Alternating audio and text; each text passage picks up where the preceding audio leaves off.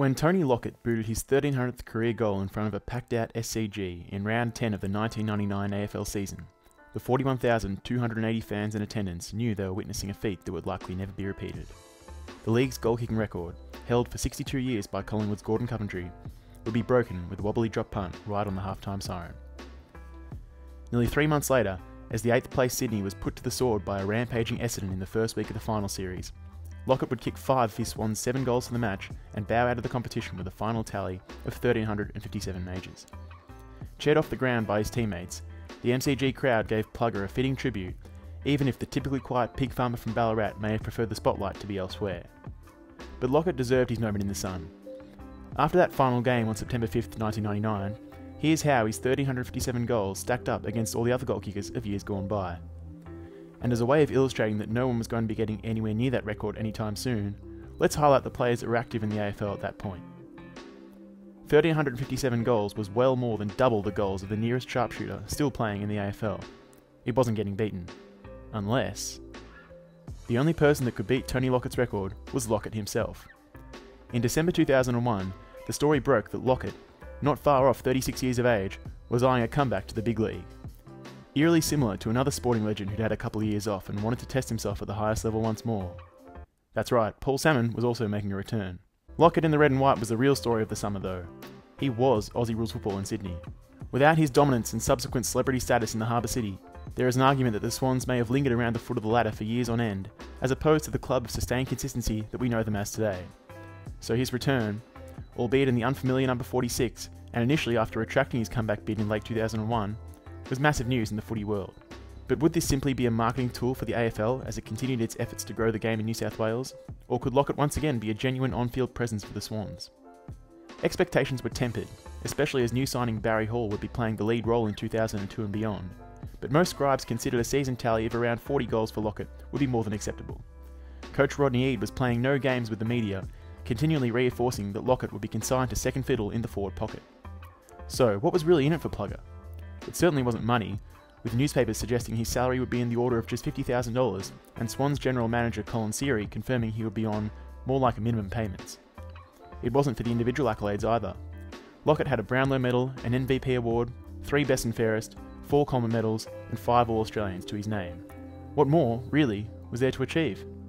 The one thing that every player craves, of course: team success, a premiership. A slimmed-down Lockett's first test was getting through the pre-season unscathed. In a 15-a-side practice match versus Essendon at North Sydney Oval in February, he booted 2 goals 3 from 5 kicks and 4 marks in a performance that Eade described as way ahead of schedule and more than what he expected. Plugger turns back the clock, the papers proclaimed, while Patrick Smith wrote that he could prove more than a summer gimmick. Plugger mania was back, but game number 2 was anything but ordinary. Managing only 3 behinds in the opening round Wizard Cup clash against Collingwood, despite the Swans recording a thumping 80-point victory, a frustrated Lockett took out his anger on Pies defender Shane Wakelin and carelessly whacked his former teammate in the back of the head. He would walk free from the tribunal, but it was an early sign that things would not always go the burly forward's way. Rested for the next pre-season fixture against the Kangaroos, Lockett would return for their final pool match against Hawthorn rejuvenated, and although he kicked 2 goals in the Swans' 42-point victory, he seemed lost at times as he tried to position himself around Hall's presence.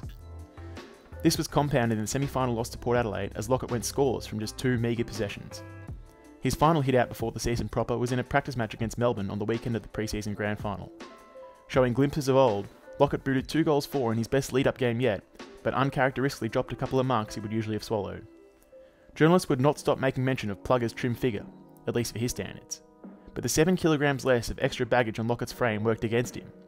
He wasn't gaining any extra leg speed at 36 years of age, so bypassing the weights room in pre-season was actually a hindrance when engaging in one-on-one contests with defenders. Swans captain Paul Kelly even joked that Lockett should eat some more pies. But Lockett suited up once more for the round 1 clash against reigning premiers Brisbane, looking as fit as he did in the weeks prior. How would he gel with Barry Hall once the games actually started to mean something? The answer? Not so well. The Swans squandered a 5-goal lead to lose to the Lions by 23 points. Lockett had just 1 disposal, from a free kick, for 1 goal, and then he finished the match with a corked thigh. The media bayed for blood, and there were already calls for him to retire. Lockett's dodgy leg would give him serious issues over the coming weeks, and it wasn't until round 8 that he was considered fit enough to take the field once more, returning via Sydney's reserves affiliate Port Melbourne in the VFL. In his 2 matches for the Borough, Lockett booted a combined 7 goals, but the Herald Sun's John Ralph still described him as looking slow and out of touch. It appeared certain he would miss a recall for the Swans' round 10 match against Collingwood. Yet Eade sprung a surprise selection when Lockett was given the call-up for the Saturday night duel at Colonial Stadium. Plugger refused to speak publicly about his own return, and it proved a sadly prescient call. 4 disposals, 4 clangers, and 1 goal from his outing against the Pies spelled the writing on the wall for the once feared big man. Dropped from the AFL side for round 11 and held back for another trip to Port Melbourne, Lockett worked hard at training midweek to receive one final swan song in the round 12 clash at home to Geelong. But once again, he was anonymous. Kicking 1 goal from 2 touches as the Swans went down in a thriller by 2 points, any observer could tell that Lockett's days were numbered.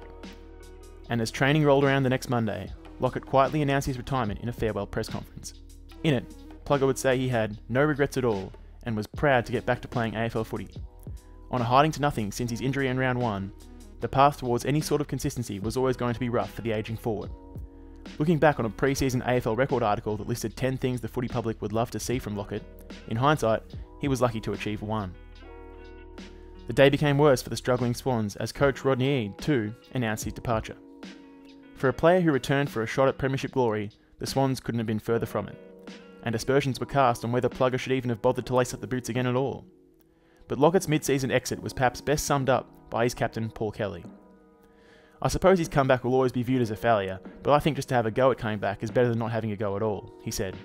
"Probably this week people will say, it didn't work out, but in a month, and next year, he'll still be the greatest goalkicker of all time." So, that record, hey? 1,357 goals. It ticked up ever so slightly, to 1,360. Yet although Lockett's ill-fated return added few to his goals tally, the passage of time has proven that it did nothing to hurt his legacy. Plugger remains the league's greatest ever goalkicker, and who would bet on that changing anytime soon?